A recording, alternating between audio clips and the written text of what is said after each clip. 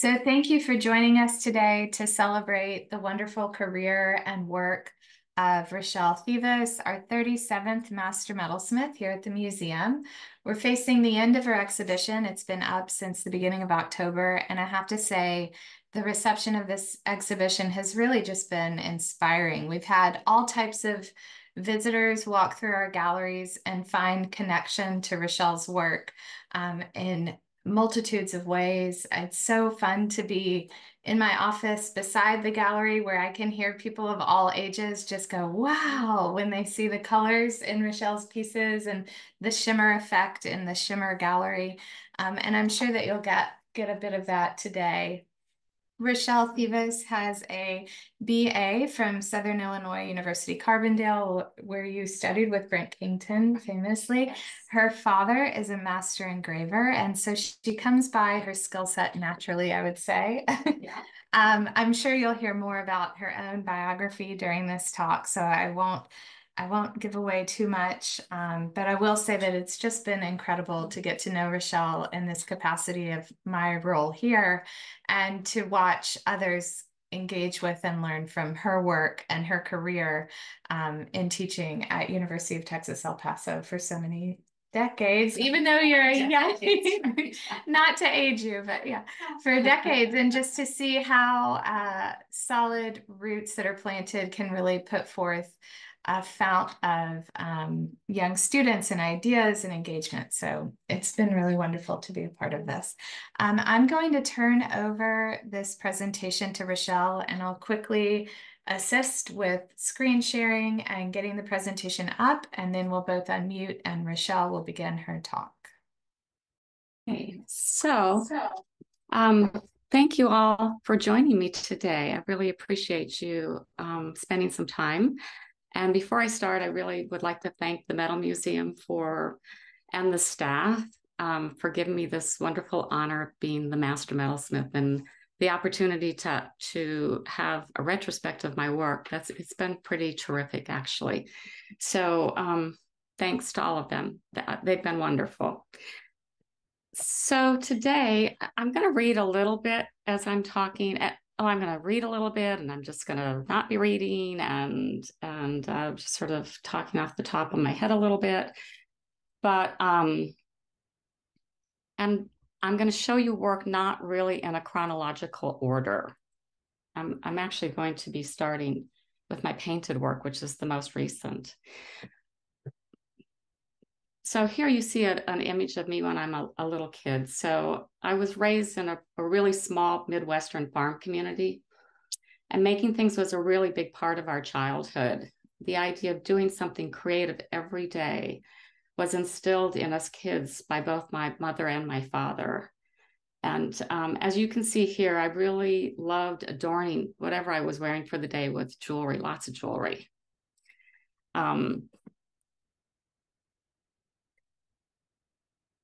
As Laura mentioned earlier, my father was a hand engraver. So my early education in metal came from spending hours watching my father hand engrave jewelry, hollowware, flatware, guns, and trophies. Almost every evening, actually, I would pull a chair up to his bench and sit and watch him engrave all kinds of really amazing objects. And every once in a while, he'd let me handle something, which was pretty terrific. And I think better than that, my dad would sit and patiently answer question after question about how the pieces were made and how his engraving enhanced and gave meaning to all of these pretty beautiful pieces.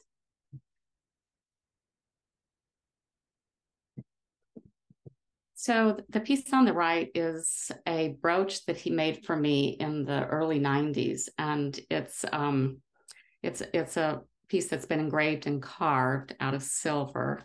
And from the photograph on the left, the photograph on the left is, I'm 22 years old, and it was my graduation photograph from Southern Illinois University.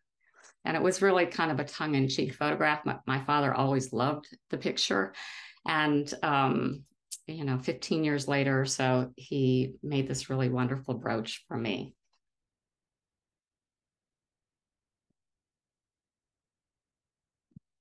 So my mom, was pretty important in my life too. And so here's a picture of me. I'm probably, I don't know, 4 years old, something like that, maybe 5.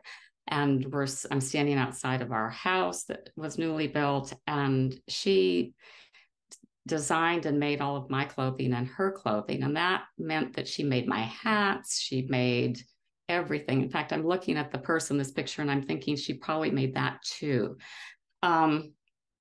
So she was really pretty important in my sense of fashion and my sense of jewelry as well. And I know I would go to school and I'd come back home and I would say, but mom, the other kids aren't wearing this. Why don't you make me, something that the other kids are wearing? And she'd always say, but you're not everybody else. You have to think of yourself as a unique being, and that means visually too. So she really got me to buy into this idea of being very unique in my visual self. And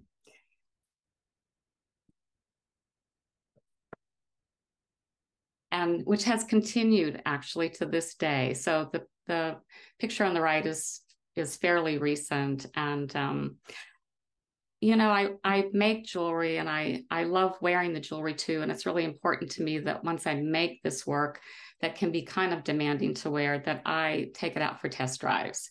So, and that I really think about how I'm going to wear it with the clothing that I'm going to wear it with, like what's going to show that work off the best.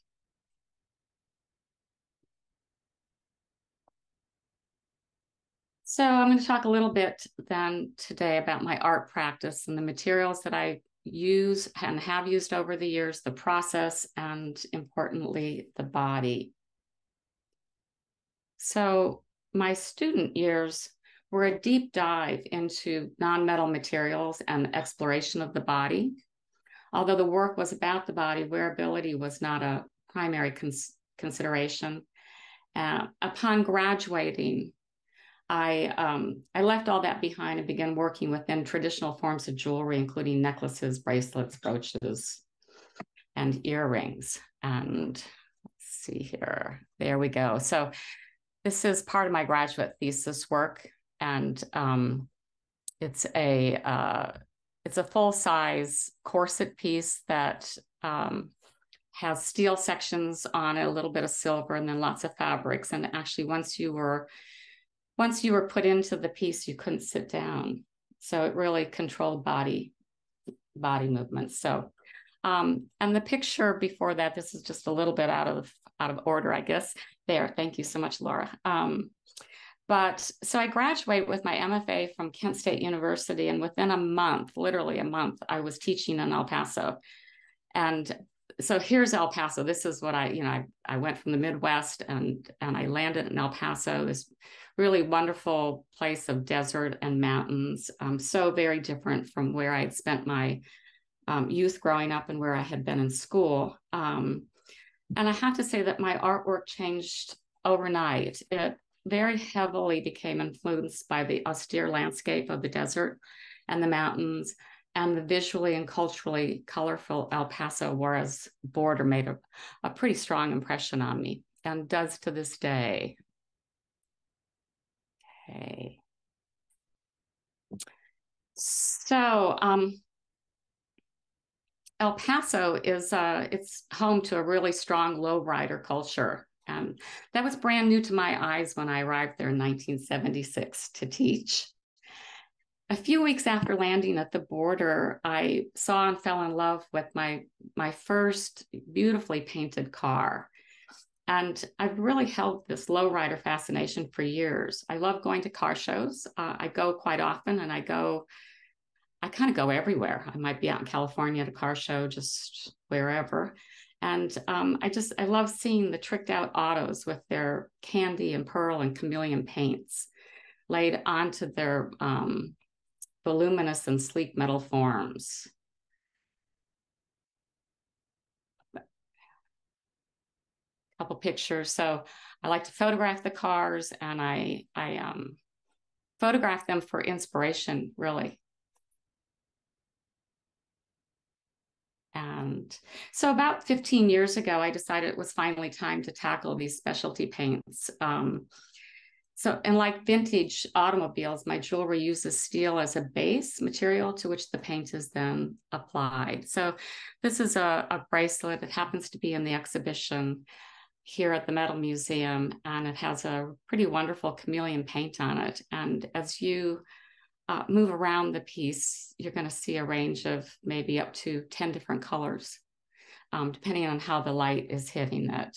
So a lot of the paints they shift and they produce a large range of color. Oh, we can go ahead. Yeah. So anyway, here's a picture of my studio, and this is after the piece is made. I am looking at all these color chips by all these different, I shouldn't say all these different, but there's a handful of specialty companies here and in Europe that handle these particular kinds of paints. And so I work with the chips, and then sometimes I spray that, or I have them sprayed onto these little model forms that are called speed shapes. Anyway, this is what I'm looking at when I'm trying to figure out the colors for a piece. And it's the most difficult thing to do. The building the piece is not such a big deal. It's trying to figure out what colors are going to be the best for the piece that I'm working on. So we can go next. So invariably, this is what I'm looking at. I've got a color chip, and I'm laying it against the piece in various ways. I'm taking it outside, looking at it in the sunlight, and I might have a few more paints that are chips and stuff that I'm looking at as well. So I might have 2, 3, 4, 5 different chips there that have laid on the piece, and I'm trying to figure out, will they work together? What will they do when they're placed next to each other? Will they change the colors to maybe a new color that I would like for them to be when they're placed side by side? What will happen? So this particular bracelet, then we have an image of it that is finished off. So it starts in the raw form, then I work with the samples, and then in the end. And so this paint here is a couple of candies, and then another paint that has a pretty wonderful prism built into it for the largest part of the piece. And so the light will force the color to bounce, and at times, sometimes you can get 2 or 3 colors to blend and make a different color. So like maybe 2 or 3 candies that will blend and make a certain color together. Every now and then too, besides working with just the paints that come, from the companies, I'll take 2 or 3 paints and make a new paint out of it, a new color. So, okay. So I have a few images here of painted works that have been done over the years. And like I mentioned before, I do work in very traditional forms of jewelry, from earrings, bracelets, necklaces, brooches.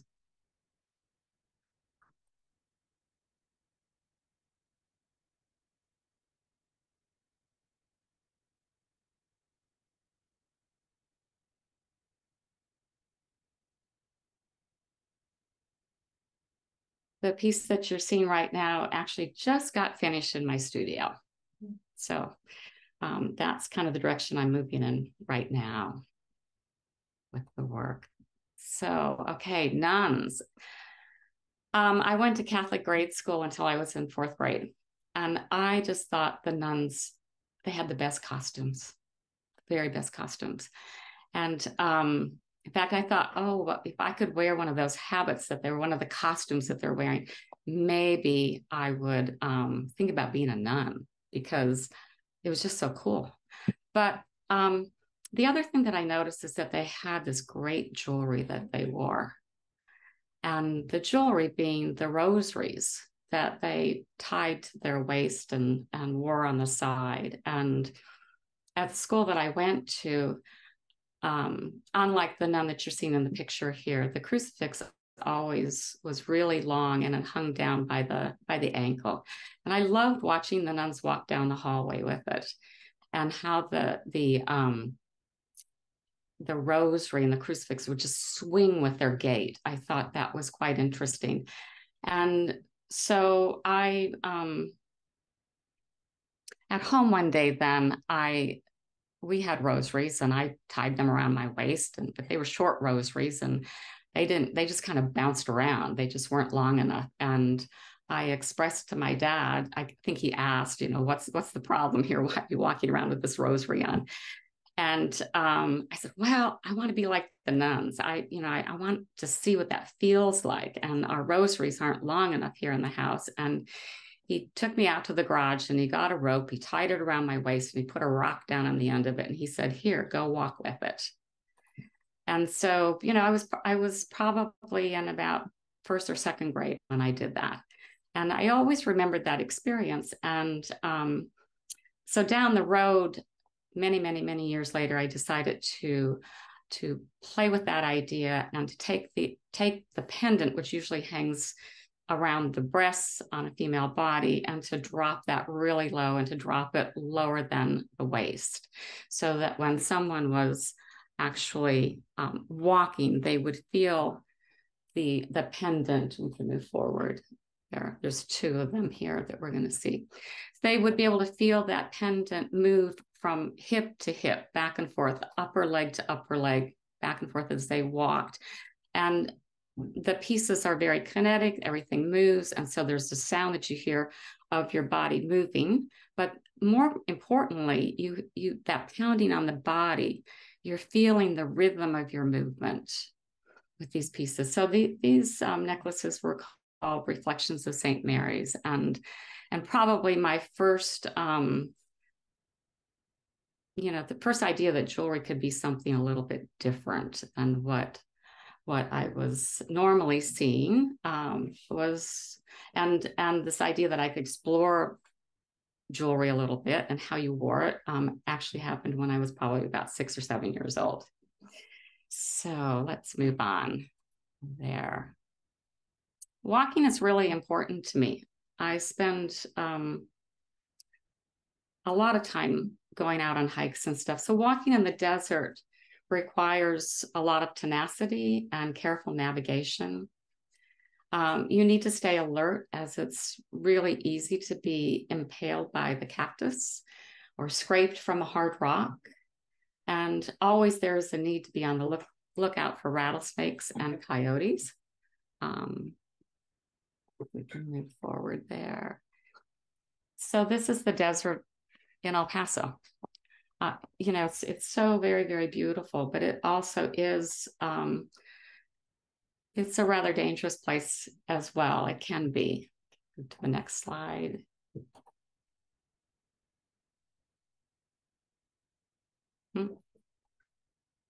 Oh, there we go. Okay. So, and I have to say too, I love to go, my husband and I go hiking kind of everywhere. I mean, we spend a lot of time in the UK hiking as well. And I've really, I love to experience the different landscapes and also how I have to think about how I'm walking so that I don't hurt myself. The experience of the desert and the mountains walking led to making jewelry that controlled body movement and made sounds announcing the wearer's presence. So just real quickly back on the other image there, just share a little story with you. I'd spent a month hiking in the UK and it was wonderfully beautiful. I didn't have to worry about rattlesnakes or cacti or hard rocks. In fact, when I would slip and fall, I would fall on heather, which was kind of wonderful. There's other things you have to worry about there, but we came back to El Paso and we went out hiking early one morning on what you see here, pretty hard rock, but in an area where there was a lot of cacti as well. And within about 45 minutes, I had slipped and fallen, I don't know, 3 or 4 or 5 times, and I was just bloody as all get out. And I started to laugh the last time I fell, and my husband said, "What are you laughing about? You've got blood everywhere," because I was hitting the cacti and whatever. And I said, I'm not paying attention to where I'm walking. We've been in the UK and it's been a different kind of landscape that I've been traversing, and I knew how to move with it. And we've come back here and I haven't paid attention to the landscape that I know really well. And because of that, I'm falling. So anyway, um, I because of all of this walking and the landscape, and move on to the next one. Great.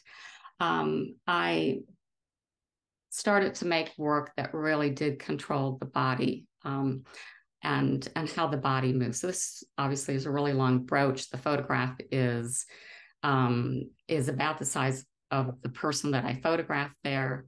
And the ends of the brooch just stick into the fabric. And if you're not careful with how you move, you might end up piercing your skin a little bit. So, but that will make you change your movements a bit and how you hold yourself. So,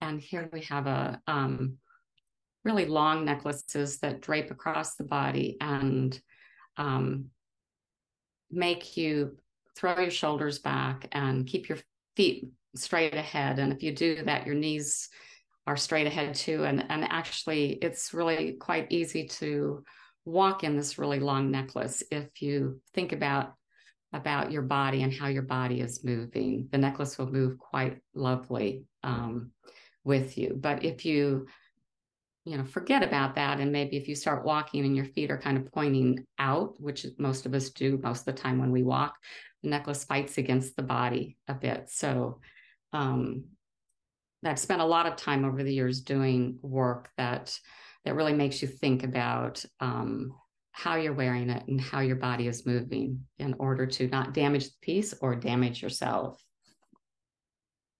So.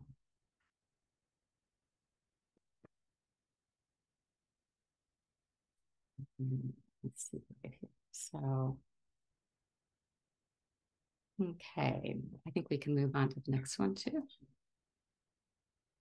So, music has been a huge part of my life. My husband is a musician. So, next image. So, we have a room that's full of records, lots of records. We also have a room that's full of CDs, and we have rooms that are full of 48s and 68s and whatever. So I do listen to music all the time, and the music has really made me think about order and rhythm and chaos and things like that. So I also questioned how I could dramatically change the visual composition of jewelry when the body was in motion. And so an intense study of John Coltrane's music really helped shape and inform ideas of order and chaos and sound that I was looking for. Just listening to him and his whatever band it was that he was playing with. And I was real mesmerized by how his band at times would be his rhythm section. They would lay down a really great rhythm, and he would play on top of it, and sometimes kind of just go off on these tangents that were not very melodic at all. But I often would wonder, how did he manage to sort of pull all that together and have some order in the music as well as chaos in the music. And this particular necklace is called Echoes and Rhythms of Train. And it's the piece where I think I fully started to understand from a visual perspective what John Coltrane was doing with his music. And this particular piece, the backside looks very much like what you're looking at right here.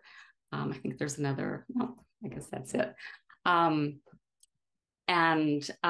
wanted to have a piece that was visually, somewhat chaotic looking, but in order to actually make that piece, I had to figure out an underlying structure that had a real patterned order to it. This particular piece is made out of sterling and some 18 karat yellow gold and a bit of slate. So silver became my primary material for quite a long time. And with it, those of you that work in the field and work with metal, you know that what comes with that is fire scale. And it's a real problem that's due to overheating the metal by soldering or other heat processes. When I was younger, at this time period, I felt like I was pretty much an expert in that department, getting fire scale. And my frustrations, though, with trying to deal with it slowly developed into a curiosity about it. And through a long period of experimentation, I was eventually able to control the fire scale and to create a rich black and white pattern on the silver surface through basically burning it and removing it. So the patterning to me brought forth this really seductive quality to the aggressive hollow forms that I was using in my jewelry at the time. This is a brooch that's probably about 8 inches in length. Next one. And a bracelet that when it's on and it is in, if it lays out flat, it's about 12 inches, I would say, something like that. Let's see the next image. Okay, let's see. Can we go back to the last one? Okay, thank you. So you're seeing a little bit of slate in these pieces here. And my dad did teach me some basics of engraving. Actually, I was even given 3 hours of college of university credit by taking an engraving class with him one summer. Brent Kington did that for me, which was pretty wonderful. But I've really never used the process on metal, hardly at all. But in the late 80s and the early 90s, I took the gravers up, and my skill set is fairly limited with them. But what I ended up using them for was to carve slate. And on this particular bracelet, you can see a little bit of patterning on it. And I think you might see that maybe in the future, a few more pieces that I'm going to show. But those patterns were made with the hand engravers that my dad gave me and showed me how to use, just carving into the slate. So, okay, next. Okay, so I'm always looking for structures too, like what are the perfect structures, what are the perfect finds, and my structures and finds come from nature. That's where I'm always looking. So we can move on to the next image, I think. Yeah, this is a wall in my studio. So on my hikes over the years, I sometimes find things that I think are quite interesting structurally, and I bring them back into my studio and hang them on the wall. And this is just one section of a wall with some of my finds that I have. Next image. Actually, one of these is on the wall that we just saw, but this is a Chilean pine. And I found this tree when I was hiking in the UK, and it was such a great thing to find because I had been thinking about some jewelry that I wanted to make, but I just couldn't figure the structure out. Like, how was I going to make everything move so nice on the pieces? And when I saw this tree and the plant structure of the leaves, I thought, that's how I'm going to do it. So got back home from our hiking trip, and I went right into the studio and I started to build some of these pieces. This is called Ring of Thorns, and so the long pieces that splay out are, I think that there's like over 300 pieces of hollow silver hammered forms there. And they just move really nicely. And the inner structure that holds them together was pulled from that plant structure that I saw while I was hiking. Let's see, next image. There we go. And here's another example of using that structure, and another example of the slate that happens to be carved on both sides. Each disc is carved on both sides with my graving tools. so the first slate that I ever found and became intrigued with came from my backyard in El Paso. I was digging a hole up for a plant, and I found a few shards of slate. I don't know why they were there. The roof on our house did not have a slate roof.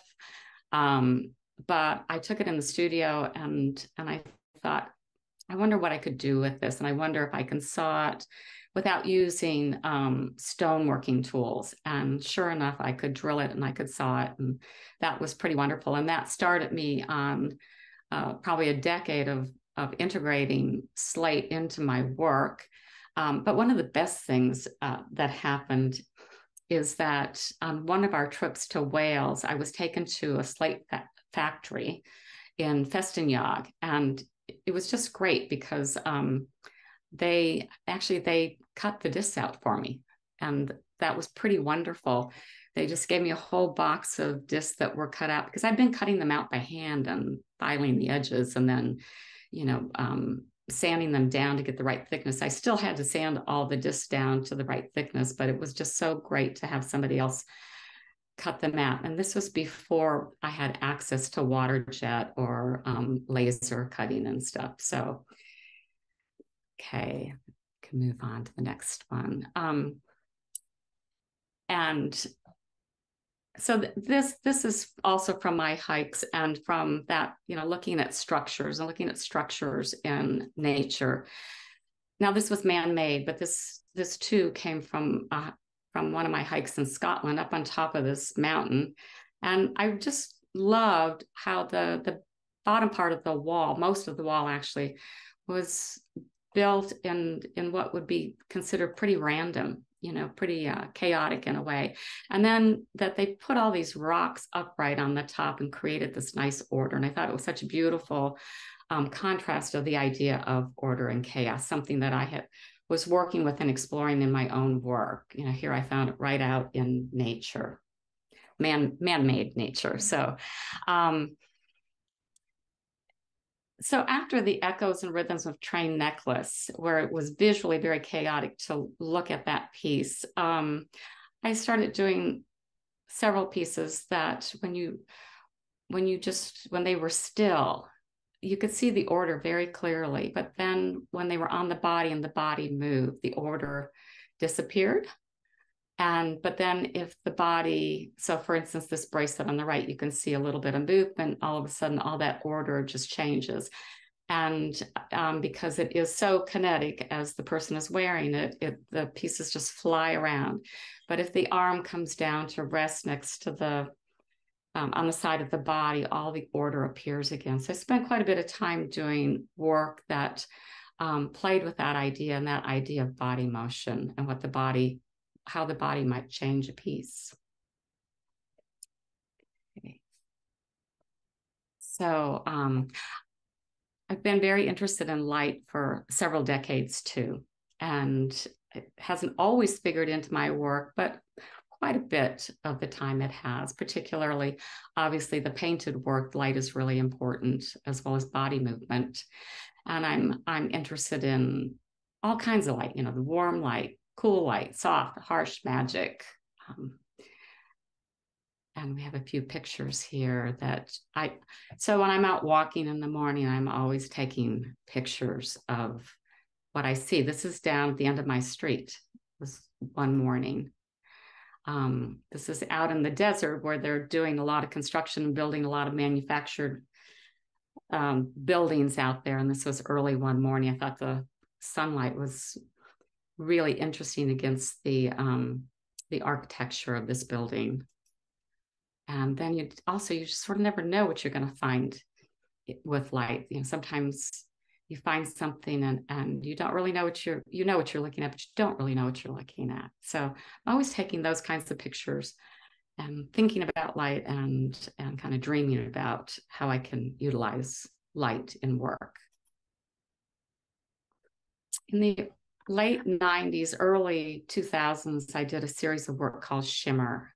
And light was what I was playing with, actually. And I really wanted to integrate the light that I saw where I lived in the desert during different times of the year. So in my environment in El Paso in the summertime, it's not only is it really hot, but the sunlight is really, really bright. And I found early on living there that looking at the mountains in the middle of, say, early in the morning until about the middle of the day was really hard on my eyes. It was like hearing nails on a blackboard, you know, when you were a kid, and they use blackboards, they don't use them anymore, but and you might hear fingernails, you know, happen to scratch a blackboard, and it made that sharp noise. Well, I felt that the light in the desert on the mountains were like that to my eyes, but I knew if I waited until maybe 4 or 5 o'clock in the afternoon in the summer, then the light just changed dramatically, and it was really very sensuous light. So I wanted to play with that idea of sort of the range of light that I had experienced over the years. Next image, yeah. And so, but once again, you know, I had to figure out how I was going to do that. And a couple hours away from where we live is a place called Cloudcroft, New Mexico, and we like to go up there hiking a lot. And in the fall, there's these beautiful aspen trees that, of course, turn a lovely color of yellow. So we were up there hiking, and I was thinking about what am I going to do with light? How am I going to make this happen? And there was a nice wind that was moving the leaves on the trees, and the leaves were dried out just enough. And I thought it was amazing how they were capturing this sort of bathing light, soothing light, and then this sharp shrieking light, just because of the wind and the movement. So got home, I went in the studio, and I thought, I know exactly what I'm going to do. And I started to explore and experiment with how to make that happen. So the shimmer jewelry came out of that. Can move on to the next image. There we go. And we can just kind of go through these images here. So the structures are made out of 18 karat palladium white gold. And because it gave me the perfect white, I thought. And then the discs are made out of sterling silver. And the structures are a polished surface. The round discs are a satin finish, a sanded satin finish. And so that also helped with the trying to explore these different ideas of light. And as I mentioned before, I do test run all my work. I want to see what happens when they're on the body. And so the next image is a picture of me wearing some of the earrings from this particular series. Okay, so then the other stuff that I do, other stuff that's part of my life and part of my practice. So I have a collaborative group that I work with. It's actually just myself and another artist, Susie Davidoff. And we've been working collaboratively since 1999. We've even had a museum retrospect show of our work. And and sometimes other people join us in or join with us. So we occasionally do projects where somebody else, we invite somebody else to work with us. Next image. Let's see. So our artworks include books, installation, drawing, sculpture, video, photography, sound, performance, jewelry, just a range of things. And when we have time, we get together and we work on a new project. The image on the right is from a project we've been working on the last, I guess, about 3 years, 4 years, and it's going a lot of different directions at this point. So it's been a really fun way of expanding my art practice actually over the years. Next image. So as Laura said earlier, I taught at the university for a really long time, and I retired from there in 2014, actually. I started out pretty young. I was 24 when I started out at the university. So it was time just to focus on my art practice a little bit more heavily than when I was able to do so when I was teaching. But I created a couple of endowments when I left. I created one for the metals faculty, and then I created and endowed scholarship. So some university medal programs have closed in recent years. Many of you perhaps realize that, especially as faculty retire. So there's always fear and talk of others eventually closing down as well. And fortunately, my art colleagues found value in the medals program and its integration into basically a fine arts department. So when I retired, that's why I decided that I wanted to keep all of this going. And it could certainly help if I would create a couple of endowments at the university for the art department and for the medals program and for the faculty who runs the program. So when I came to El Paso to run the medals program at the University of Texas, El Paso, the university does sit directly across from the U.S.-Mexico border. Juarez, Mexico is right across the street from it. And our students come from both sides. And this location brings a really rich cultural history and experience to their thought process. Daily life in this cross-border community is often dissected and printed on the artwork that they create. I was fortunate over the years that so many exceptional artists were brought through the medals program, including Beverly Penn and Ida Alonso and Karen Karch. And their work has gone so many different directions. Some of you might know of Beverly. She does these really fabulous sculptural works. And you know, Karen Karch she's in New York City, and she's gone more of a fine jewelry route with her work. And I'm so fortunate to have had such wonderful students come through my program and go to so many different directions with their work over the years. So I also collect work. And so in 1980, the piece on the left there, I purchased my first piece of another artist's jewelry from Edward DeLarge, his really incredible titanium work. And starting then, I began to collect jewelry from all over the world in earnest as a way to study and understand other artists thinking about this art form. I've financed collecting over the years from the sales of my own jewelry. The collection also became an important teaching tool. El Paso is geographically isolated. My students did not have the opportunity to see current work that often. And so during the semester, I would bring parts of the collection into the studio for the students to handle and for us to discuss. In recent years, I would say in the last 10 years, I made a commitment to purchase only work made by young American jewelers. I think that it's hard to keep making experimental work if it's not purchased occasionally. And I believe that the younger artists in particular need validation and encouragement for their efforts. And so that's why I made this conscientious decision to only buy American work and younger artists. So my most recent piece is this pretty great cameo piece with that was made by Nicole Deschamps-Benke for me. She agreed to do, and I just think it literally came into my studio maybe a month ago, so I'm pretty excited about it. And then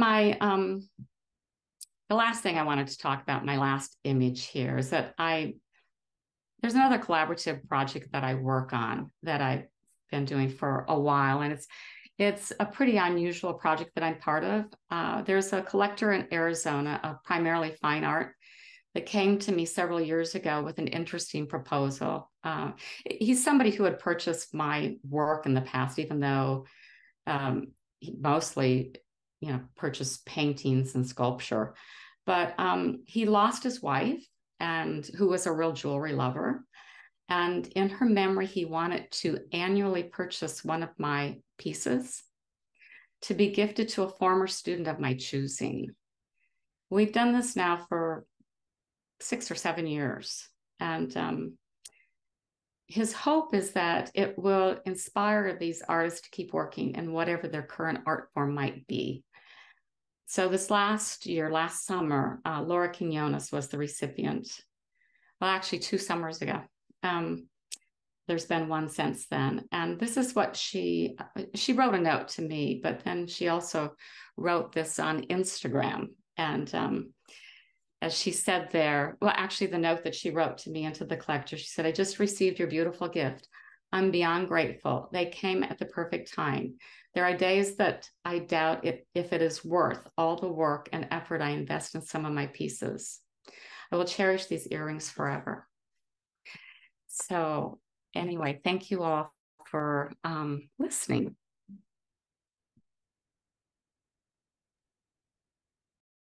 Well, thank you, Rachelle. And I can see that some of you have your cameras on and some do not, but I think that we can all give a hearty virtual round of applause for such a wonderful talk. And there were some interesting, every time we talk, I learn from you. And there were new pieces and new pictures and new ideas that you were sharing. So thank you for that, for continuing to expand our horizon here at the Metal Museum and with our Metal Museum community across the country.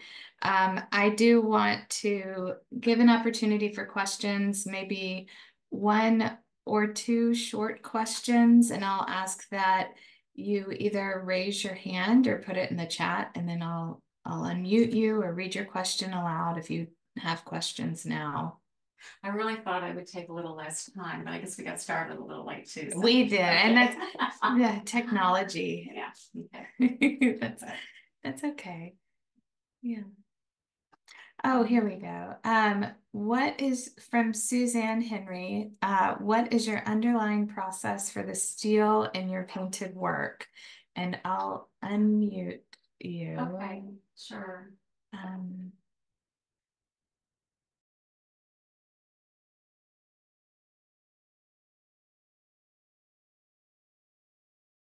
Here we go. Is that good? Okay. Okay, so because of the collaborative work that I do, we did a large installation piece early on, and it forced me to explore water jet cutting because we did some pieces that were over 8 feet, wall pieces. And that was a great thing. That was quite a long time ago, back when I was doing the Shimmer series. So I was punching all of those silver discs out back in the day. And then I thought, geez, I should be having these water jet cuts. So this is probably in about 1999, something like that. And so I gave a sheet of sterling to my water jet cutter and had him cut those pieces out for me, which saved so much time, saved a tremendous amount of time by having those cut. And then I just had to do, finish work on them, sand the edges and stuff like that.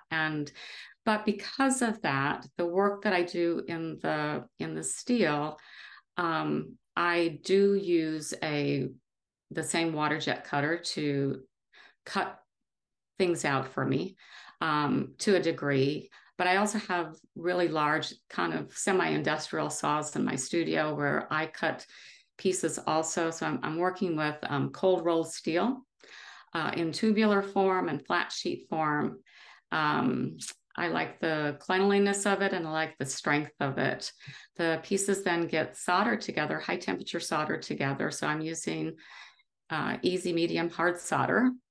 And then they get painted. I do not do the painting on my work myself. So when I first started studying as a student, we had very little ventilation, if any ventilation in the studios. And I soldered on asbestos for several years before they decided asbestos was terrible for us. And that went out of the studios. I also worked with resins back in the early 70s for quite a bit when there wasn't, once again, any ventilation. Consequently, over the years, I've just realized that my lungs can't take fumes anymore. And even working with glues, if I work with glues for more than a couple minutes, I take them outside. I have a chemical respirator on anyway, but I take them outside. I have goggles on and everything, because I can feel it in my body right away, any of the fumes. So I found a painter to work with. I've had a couple of different painters that I've worked with over the years, but Asher Emerson from Chandler, Arizona is who I've been working with for over 10 years now. And we work really closely together. I physically go visit him a few times a year. We do we create colors together. I will sometimes send him different things like flower petals, and I'll say, I want a chameleon that shifts from this color to this color. Do you think you can make it? Can we do it? Can we explore that? Or I like these two paints here. Let's put 25% of this one in and 75 of this one and spray that out for me. What's that look like? So we work really, really closely together. He works in an $80,000 spray booth. And I realized that in order for myself to do the spraying, I would need a pretty big spray booth like that. And on top of that, I would probably hazmat myself up too. I'd wear a hazmat suit. So I just can't, my lungs can't take it anymore.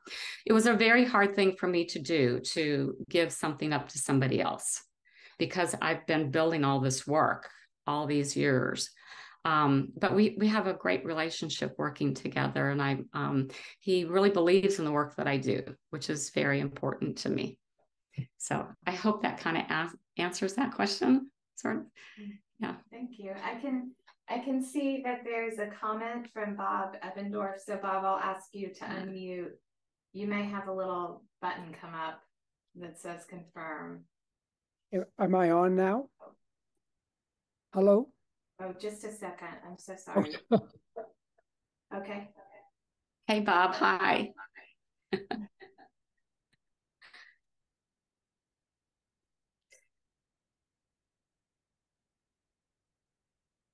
It's been such joy to be with you and hear your story, and also as a former academia person myself, I want to acknowledge your gift to so many young ones who have gone out into the field and have found their way.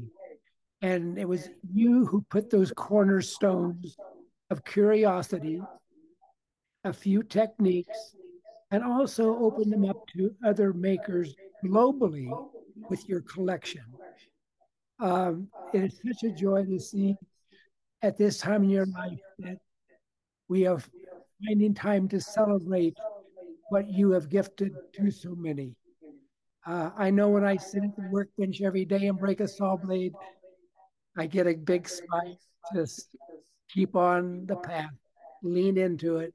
And thank you for your many beautiful pieces that have found their way to museums to be looked at and to be celebrated, and also the many collectors who have been there and worked with you over the years.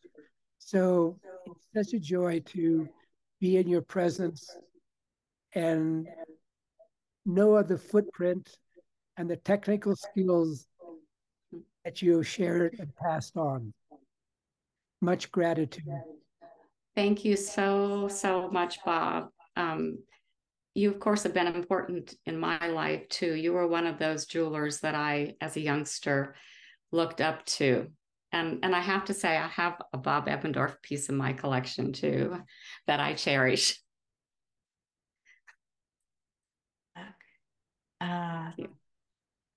Sorry, Bob. I think you're muted again. I'm sorry. Oh, okay. I see a thumbs up. I do have some nice comments for Rachelle in the chat, and I'll be sure to share these with her at the end. For the sake of time, Harriet and Judy have asked a couple questions.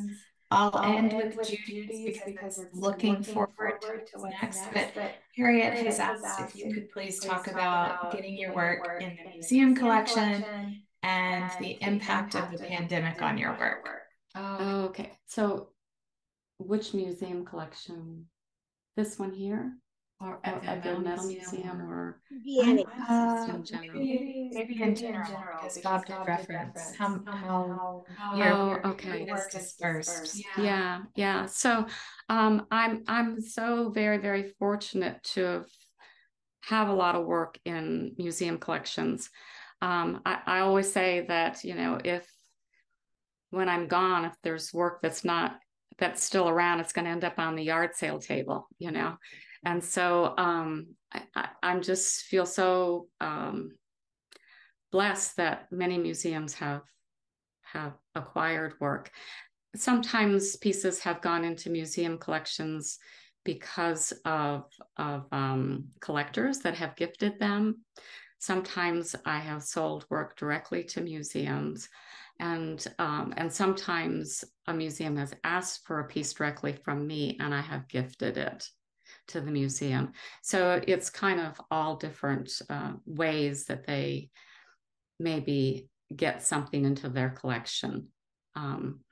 And recently, the Houston Fine Art Museum acquired a piece, which I'm really quite thrilled to have a piece in Texas, besides the El Paso Museum of Art, and into that particular collection. And that came through a collector that donated it. There was a question about what's happening in the future. Is that? Well, she had also asked about your making during the pandemic. Yes. That was a really kind of an interesting time because so my show at the Metal Museum was supposed to be in fall of 2021, and then the pandemic happened and everything got shifted and all of their shows got shifted. And I have to say that it was a disappointment for just a very short period of time because I was working hard towards that show, but it was a gift in the end. It was a wonderful gift to me because I was a runner. I used to run every single day. And shortly after, about a week or two after I got that phone call, I was running and I fell and I severely broke my right shoulder. And so I spent a lot of the pandemic trying to get my shoulder back working again. And in a way, then it was kind of wonderful because it gave me even more time to think about this exhibition. And this exhibition in my head changed a bit. Like I did some things a little bit differently. And so I wasn't able to make a lot of work. I had to focus on my shoulder during the pandemic time. And I did eventually start making some work. And I think at first, I really thought I was going to do a bunch of work. I was going to use paint, but I was thinking about black. I just sort of stuff that I could do with the color black was sort of intrigued me. But I think because the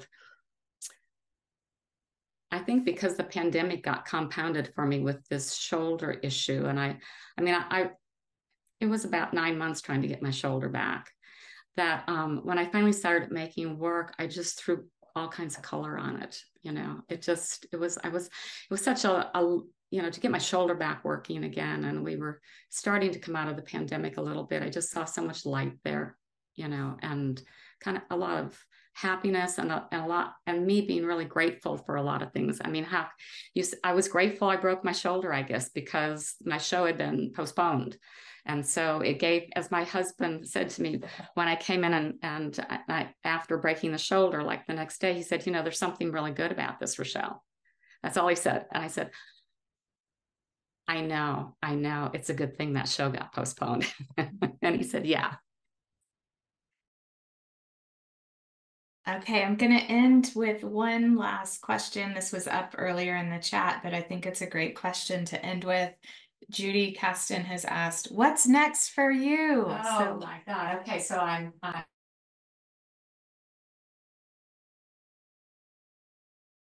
there we go. Okay, I'm good at listening to Zoom. I'm not good at doing it. But so of course, actually right now I'm working on some necklaces, but I have a new challenge ahead that I'm very excited about. In June of 2025, I will have a solo exhibition at the El Paso Museum of Art. And this piece right here on the screen will be part of that exhibition. And it's just focusing on my painted work. And the challenge being that I have a space that's 7,500 square feet with 24-foot ceilings to work with. And I'm hoping to, I'd like to keep maybe only have 50 to 60 pieces in that humongous space, but I will be also showing in unusual ways a lot of the car images that I've taken over the years. And because the space is so big, we can do projections and we can wrap walls and pedestal bases and everything. So it's a huge challenge that I'm very excited and slightly nervous about. Basically, the work is almost done. I have one more piece to get finished up for it, which will be finished soon, and then all the work, I'll be focusing on just designing the show out. So that's what's happening.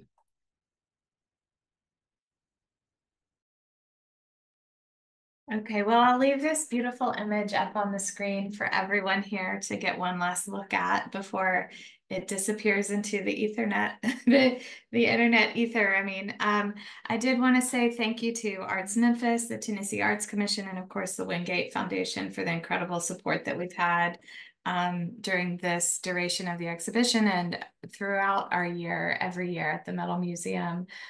Thank you again to Rachelle for such a wonderful talk and a wonderful exhibition. It's just been an honor, really, to be able to share your work with so many others. So if you feel like you'd like to try to, I guess you'd have to do the hand clap emoji on your on your Zoom one more time before we say goodbye. And if you'd like to put any sentiments in the chat, I'm certainly going to share that with Rachelle when this is done. Thank you again, everyone, for your attendance, and be on the lookout for more virtual artist talks on the horizon. More to come. We are opening up a radical jewelry exhibition, Radical Jewelry Makeover, the Artist Project. February 4th, it opens here at the Metal Museum. And Rachelle has actually been a part of that artist project in addition to Razzie, so been quite active. So please be on the lookout for more opportunities to engage with metal smithing and jewelry and all of the wonderful aspects of our programming here. So thank you again, and I hope to see you soon. Thank you, everyone. Thank you.